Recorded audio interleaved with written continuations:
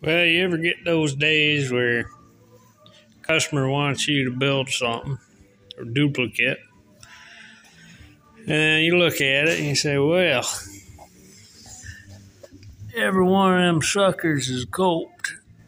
That's going to take forever in a Sunday. Why they just want to lay it in there? I mean, it looks nicer this way, and it's definitely stronger. It's off concrete mold. But you're looking at that saying, man, I'm going to wrap some hours up cutting these suckers out. Well, there are a few tricks in order to shave a few hours off the job. I'm going to show you some of them. Well, as you can see from the pile of carnage down here, I've been busy coping away on all these pieces of channel here.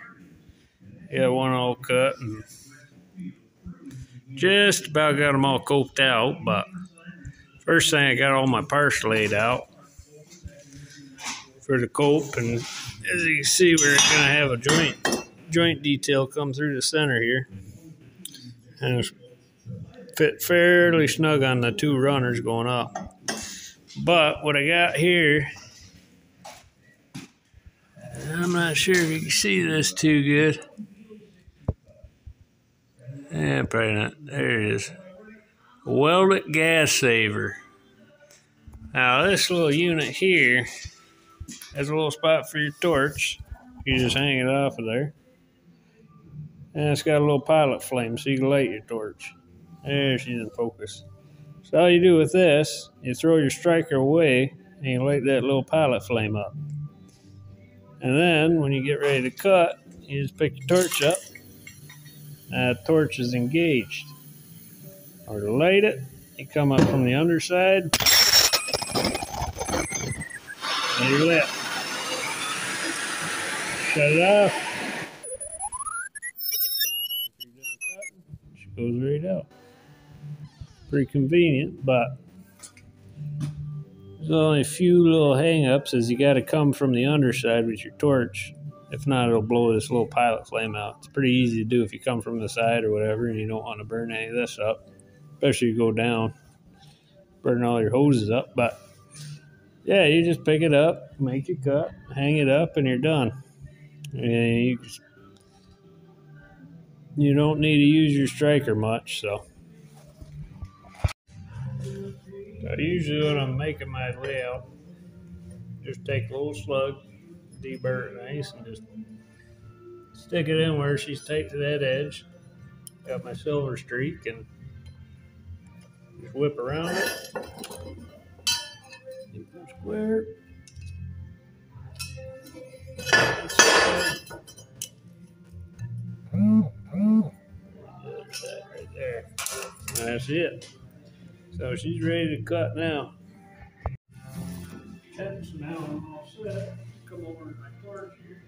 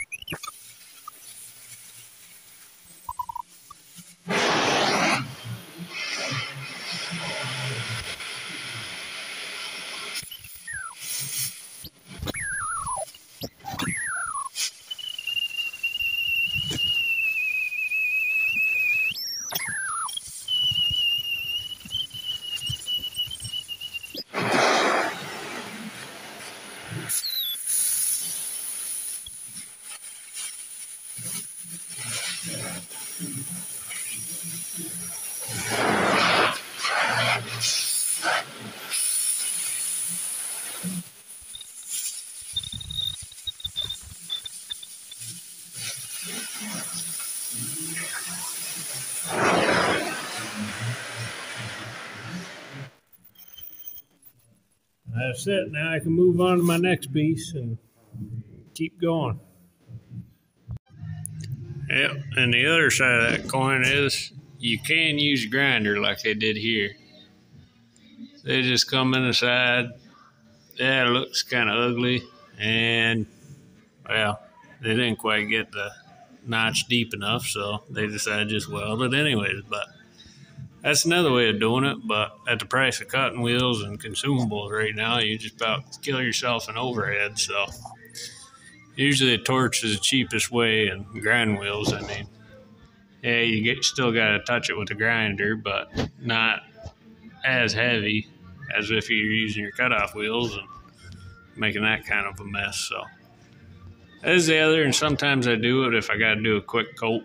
I'll just use the grind wheel, but I mean, it takes longer, and if you're doing a lot of them, it's way more labor intensive. So that's the other way of doing it. But usually torch, especially on the heavier stuff.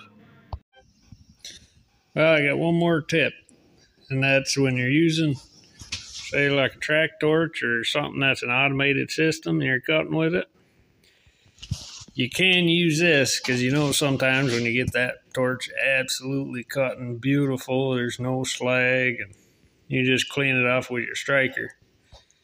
You use this, you just got to hang a wrench or something off it, or even your striker will pull it down. But you don't have to change your settings. You still got to use your striker to light it, but in the end, you know, just hanging it up like this, and you don't have to adjust anything on your torch head.